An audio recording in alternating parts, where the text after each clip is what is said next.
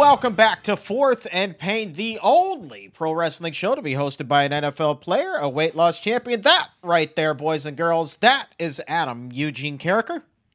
Hi, Charles. Hello, Adam. I'm former wrestling announcer turned weight loss champion Chuck Carroll. Be sure to follow us on Twitter at Fourth and Pain and join us right here each and every Sunday morning at 8 o'clock, 106.7 The Fan, the fastest hour in pro wrestling and pro football. But Adam, I thought, wouldn't it be fun to give out our season-ending awards, our year-end awards, and who better to help bestow these prestigious title belts upon your teammates than one Mr. Grant Paulson. Welcome to the show, Grant. Thanks so much, guys. Good to talk to both of you again, fellas. How are you? I'm doing very well. Magnificent. And it is such a pleasure to have you here, Grant. I can't begin to tell you the thrill that I get every time that you're on Fourth and Pain. So here's kind of what we're thinking. You know what? We're doing this whole year-end award thing, and I said we're going to be giving out various title belts. So here are the categories, and here's what we're giving out. Offensive Player of the Year, they're going to be getting the TV title. Why? Because it's a flashy position. Defensive Player of the Year, hardcore. Adam, you define hardcore. So think back to those old WWF title belts, the one Mick Foley would carry around, that they were always up for grabs, all smashed, battered, held together with pieces of tape. Hardcore title will go to our Defensive Player of the Year. Special Teams Player of the Year, for some reason, maybe it has to do with who we think is going to get the belt, we're going to give it the Cruiserweight title belt. MVP, the overall MVP, no surprise here, Grant, the world title for this one. And my personal favorite, the newcomer of the year, will be getting the Divas title. So with that, we are going to start with the Offensive Player of the Year, Adam Carriker. You make your pick for Fourth and Pain. Who do you have? I mean, to me, it comes down... Actually, there's three guys it comes down to. There's Pierre Garçon, there's Robert, and then there's Alfred Morris. Alfred comes in, he sets the Redskins rushing record. He wins the Fourth and Pain belt more than anybody else four times this year. So I got to give the Offensive Television Championship award to Alfred Morris. I'm happy to concur with that. There's no more deserving guy. Four-time Fourth and Pain champion. Just an unbelievable run for him in his rookie season. Grant Paulson, how do you see this? Who are you giving your TV title to? Well, like Adam, I think there were a couple of really good candidates. Robert Griffin among them. I actually thought long and hard about giving this belt and this award to Trent Williams for all that he did at left tackle, making the Pro Bowl for the first time, responding from a lot of criticism, which he brought on himself this offseason after a drug suspension last December, and having one of the best seasons by any left tackle in the National Football League.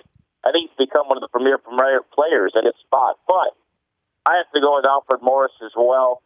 You're talking about a 1,600-yard rookie season in league history. Only two rookies have ever rushed for more yards than Morris did in 2012. He did it as a sixth-round pick in a scheme that the league just couldn't catch up to. He was the first Redskin in 5 years to rush the ball 300 times. He ended up with 335. He carried them down the stretch. He went for two bills when they clinched the division. Alfred Morris posted every single Sunday. Offensively, there was no bigger piece to the puzzle. I got to give it to the Florida Atlantic product. I like it. Next up on the docket, the Defensive Player of the Year and the mashed up hardcore title. No more fitting title for a defensive player. Adam Carriker, the Fourth and Pain honors, please. I mean, some of the candidates to me, Rob Jackson came on the scene, played really well. Ryan Kerrigan had even better numbers than his rookie year. London Fletcher, as always. But I'm going to go. This is hardcore. This is smash mouth. This is in your face. So I'm going to go along that defensive line, and I'm going to go to Barry Cofield. Now, a lot of people are going to overlook him because he plays nose tackle. He had nearly 40 tackles this year, which doesn't sound like a lot, but for a 3-4 nose guard, that is a lot. He had 2.5 sacks. He was in the quarterback's face all the time.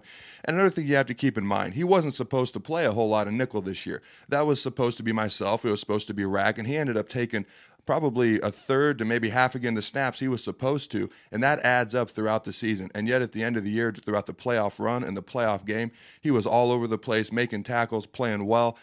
I mean, honestly, I thought he should have gone to the Pro Bowl, at least been, one of the replacement guys. But he's going to be our defensive hardcore champion for the year. And with that sack dance, I'm going to bestow the title of Shockmaster on him and dig deep into your WCW archives to get that reference. Grant Paulson, who is your hardcore title going to on the defense? I'm actually going to go with London Fletcher, who yet again played in every single game this season. He has never missed a game in an NFL career that spans back to 98. And playing as violently and physically as he does, playing a position that demands as much from your body as inside linebacker, that's stunning. He's 37 years old. He just completed his 15th season in the league, and he doesn't seem to be slowing down. He made 139 tackles, not only a team high, but top 10 in the NFL. He had 3 sacks, the most he's had in any year since '05. Posted a career-high 5 interceptions, including stringing together picks in 3 straight games during the 7-game winning streak, predicated largely on a defensive turnaround and defensive takeaways. He defended 11 passes. He forced a fumble. There was nothing this defense needed that he didn't do. He was the defensive player of the month in December while playing through injuries. He couldn't even practice, guys. And it's so hard. Adam will tell you, to play well on Sunday when you can't practice all week. Mike Shanahan said, quote, "I've never seen anything like it in my life.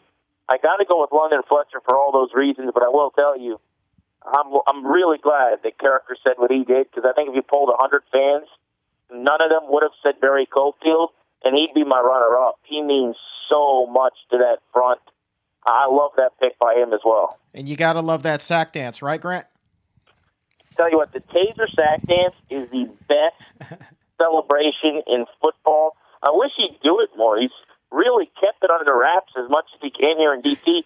I believe my calculations are correct, and it's tough to add up 1 and 1, but I think he's done it 2 times now in his time in the district. I'd like to see it every time he makes a big play. I love it. I've actually talked to him about that and asked him about that, and we just need to win more games. You notice he did it when we're on that winning streak. It's all about winning. Sure. You don't want to detract from a team when you're losing, but you want to add to it when you're winning. All right, and speaking of additions, let's add to our title distribution. The Cruiserweight title going to the Special Teams Player of the Year, Adam Carriker, again, the 4th in Pain honors? We made it the Cruiserweight because this individual every year has lost a significant amount of weight, and he lost 20 pounds again this offseason to go from, I believe, 265, 270 to 245, 250. It's Lorenzo Alexander. Who else could it be? Every time you watch a kickoff, he's blowing up the wedge, he's blowing up blockers, and he's blowing up the ball carrier. I mean, honestly, I think Reed Dowdy is underrated in this area, but it's got to be Lorenzo Alexander. Grant, who is your Cruiserweight title going to? Yeah, there's some really good players on teams in burgundy and gold. Reed Dowdy's tremendous, who Adam just mentioned. Niles Paul's fantastic in coverage as a gunner, getting down the field on punts, most notably, but in any capacity. He's just a football player. But this one's not debatable. It's not disputable. Lorenzo Alexander isn't just the best special teams player with the Redskins, and the Pro Bowl's evidence of this. He's probably the best special teams defender in all the league. This is where he's an ace, and he provides so much for this organization. He's a free agent, and my hope is he's about to get paid, because the Redskins really can't afford to let their special teams captain go. He's self-made. I mean, this is a guy who was bouncing around on practice squads, Carolina and Baltimore, was with other organizations, comes to the Redskins and first gets on the field in short yardage, goal line situations as an offensive lineman. He's played seemingly every position other than quarterback and kicker with this team, and now he's solidified himself after dropping all the weights Adam mentioned as a valued and viable inside backer and a really good player on teams. This is easy. It's not close. It's Lorenzo. All right, guys, we got about 3 minutes left. Kind of got to hustle here, but we've got 2 awards left, and I love this one. Newcomer of the Year, we are giving out the Divas title, and Adam Carriker, I know who this is going to, but please to be shedding some light, my friend. I apologize for the title, for the name of this belt, but we frankly ran out of belts, and the Divas kind of fit. Well, you're a kicker. It's Kai Forbath, because for a long time we've been looking for a good kicker, and I felt, like Graham was good, and then they released him, and we tried. Who do we bring in? Billy Cundiff. We will be editing that. But anyways, we brought in Billy. It didn't work out, and then Kai came in, and he made, I believe, 15 straight kicks before he finally missed. The guy has been money. Again, I apologize for the name of the title, but it is kind of funny. But congratulations. You are the newcomer of the year. Divas title, kicker. It just seems to fit. And a one-time 4th in Pain champion at that. Absolutely. Grant Paulson, Divas title. I know you've been waiting your whole life to give this one out. Who's it going to? I have been. It's not going the way it did in my dreams for all those years. I'm actually going to give the Divas title and the MVP to the same person, so I'll tip my hat. But I mean, the newcomer of the year has to be Robert Griffin. to establish himself in year one as one of the league's best quarterbacks, toughest players to defend.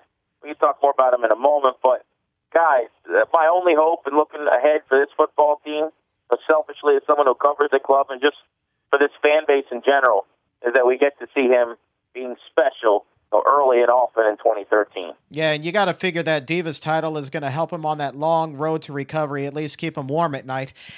So with that, it is time to hand out the world title for the overall MVP. Adam Carriker, just as Grant said, I don't think there's any question. Robert Griffin III. I mean, we've been looking for a franchise quarterback around here for years. We've got it. He's the future. I wish him the best. Hopefully a speedy recovery, get him back on the field next year in the playoffs, and someday the Super Bowl, hopefully this next season. Grant, your lasting impressions of Robert Griffin III this year? Well, just how much he meant to this organization, on and off the field, what he provided in terms of being a spark and being someone that this fan base could rally behind and have faith in to help turn everything around. And then just the ripple effect he sent through this offense. The Morris had the best year. I give him the Offensive Player of the Year honors. But MVP is about value. He changed everything for this running game. He made Morris's life easier. He helped his wide receivers get better. He is a franchise-altering talent. For years, Redskins fans have looked around and said, I wish that guy was on my team when they watched the league's elite players play. Now they've got one of those guys on their team. Grant H. Paulson, there's nobody better in the business. Give him a follow on Twitter at Grant H. Paulson. And Grant, enjoy your offseason, my friend. Thank you so much. I'm looking forward to seeing more movies, laying around a lot more, and genuinely being more lazy. So this is going to be exciting for me. And eating more buffalo wings. That is absolutely going to happen. All right. Grant H. Paulson, those were our year-end picks. We'll be back on the other side with Goldberg. Don't go anywhere. This here is Fourth and Pain.